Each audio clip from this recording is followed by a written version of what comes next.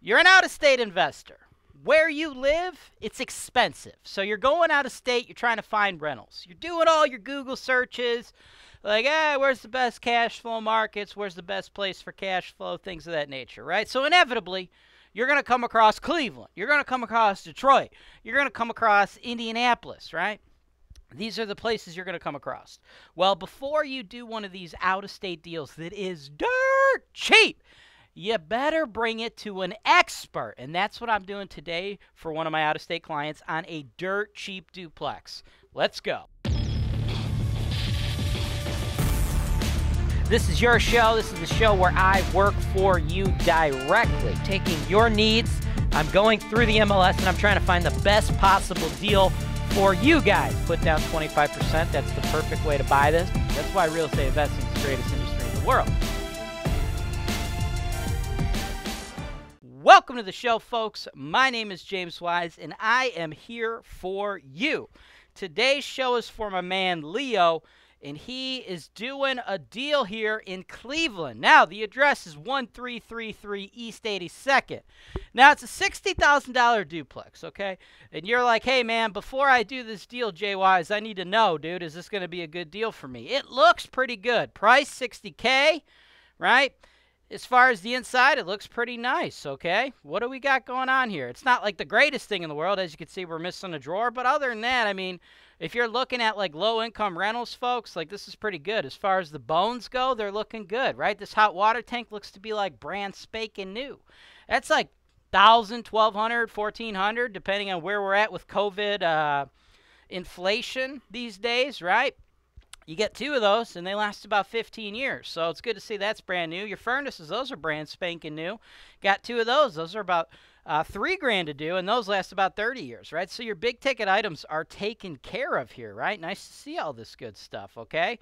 Looks like we got updated electrical. So for all intents and purposes, it looks pretty good. Let's see what the listing agent had to say. This fully occupied duplex offers incredible value for any investment portfolio.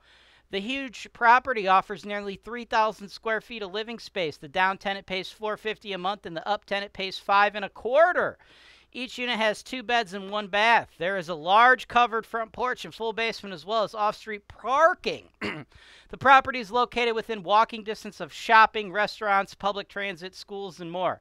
Plus, just a short drive to highways downtown, University Circle, Cleveland Clinics, and University Hospital's main campuses. Don't miss adding a solid duplex to your rental portfolio. Reach out to learn more today. So everything sounds good, but I have a serious issue with this description.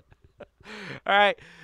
The property is located within walking distance of shopping, restaurants, public transit, schools, and more. So it sounds all hunky-dory, right? It sounds all great. And this is where my issue with this property lies. This is my issue with you buying this property, Leo. Let's just pull up the old map there, and let's see what exactly we're in walking distance to, right? Because I have a very different opinion of what we're actually in walking distance to because I'm looking at facts, right? That sounds all hunky-dory. It sounds great. Seems like it's a nice little town. Seems like the price is amazing. The price-to-rent ratio, it's going to be off the charts. You're going to love it. What could possibly go wrong? I don't know. Let's look at reality, though. So this is the house, okay? You know what I see here? I see vacant lot, vacant lot, vacant lot, vacant lot, vacant lot, vacant, vacant, vacant, vacant.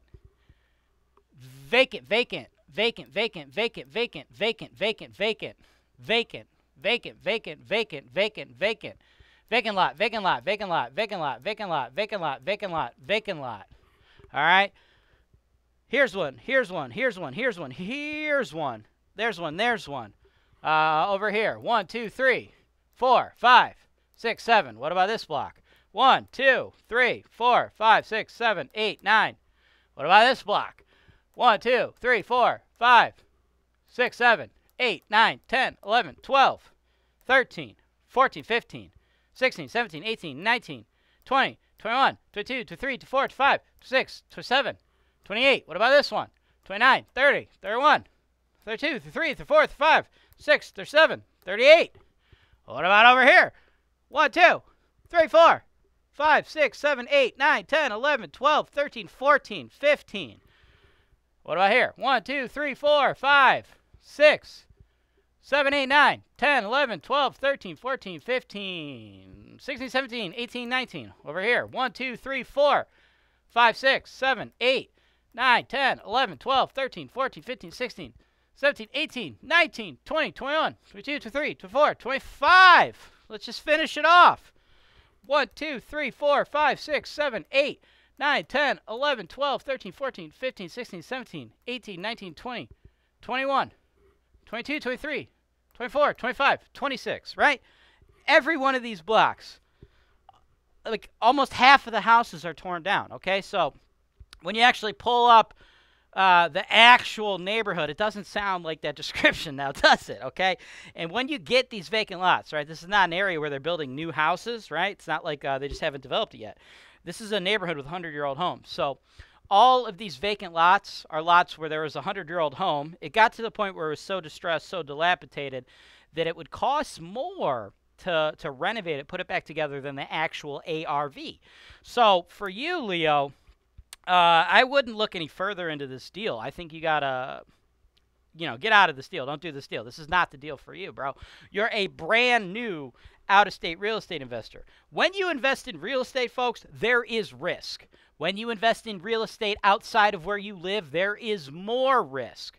When you invest in the most distressed neighborhoods in America, there's even more risk. The amount of risk involved for a brand new investor to enter a highly distressed and volatile area like this, where almost half of the homes got to the point where they were worth less than zero, right?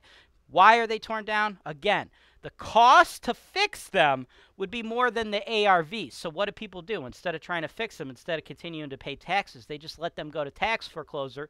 The city forecloses on them. They then own them for free, right? They go in, they bulldoze them, and you could buy the land for $1 from the land bank, okay? So with you going into a new market, this would just be so risky for you, right? Like, I can't even give you an estimate of what I think the property will perform like, because in a neighborhood like this, you're dealing with so much unknowns, and you're having such a hard time finding people to actually manage your property on the ground. I believe there's just so many deals in the Cleveland market that is going to come with such a lower level of risk, be more of a stabilized investment, that it would be foolish to continue to look at this for a monetary investment. Now, does that mean that like nobody can make money investing in these neighborhoods? No, it doesn't mean that at all. But who I think makes the most sense for a neighborhood like this is A, going to be a landlord with experience, B, going to be a landlord who's local, and C, going to be a landlord who has sweat equity built into their business model. You being a completely brand new out-of-state investor, you're paying full freight for everything. You're paying full freight to hire a company to do everything for you. But you take like a local seasoned landlord who's got like 50 units, got an economy of scale, maybe runs a construction or a painting business, right? They have employees that they need to keep busy. Those are the kind of people that can squeeze out margins here. But even if they try to do it, I don't think 60 is the right price for that property. I think it's going to be a little bit less, right? So in my opinion, Leo, we should move on. As a matter of fact, I'm going to film a couple more videos for you today that I feel are going to be in a very low price point like this. Like if you're trying to get in a low price point, that's fine. But we're going to have to find you something a little less risky. So I will look into those for you later today and send them all to you at the same time. Thanks for watching. Subscribe to HoltonWise TV for more financial information, education, and entertainment.